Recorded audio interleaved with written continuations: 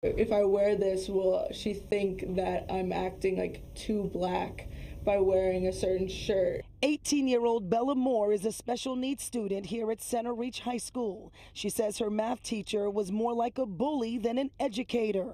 Bella says on at least 6 different occasions, the teacher intimidated her and harassed her by making comments about a midriff top she was wearing similar to this one at school. The teacher allegedly called her a derogatory name in front of the class, and that's not all. And made the comment that she can't believe that these black kids are always absent. Bella's mother says she met with the principal and the district about the teacher's alleged behavior and nothing was done. It's unforgivable.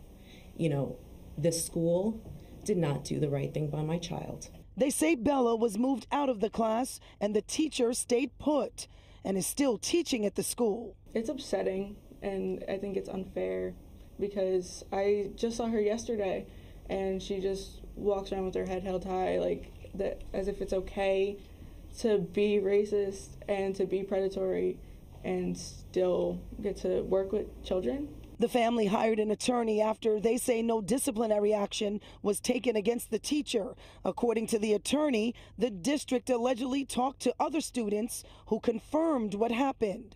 The district itself found that this teacher made these comments about black people in general and about Bella in particular. After hearing about the allegations, the school district opened its own investigation and says it has taken action.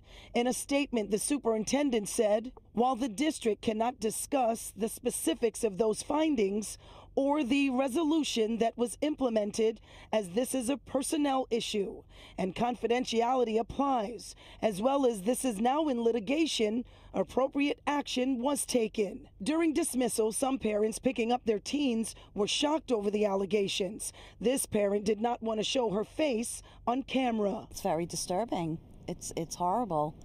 I mean, children should be able to go to school and feel safe, and, you know, this day and age, you know, with the racial slurs and stuff, that is not acceptable. The attorney also says eventually he will file a multi-million-dollar lawsuit against the district for the alleged mental anguish he says all of this has caused Bella.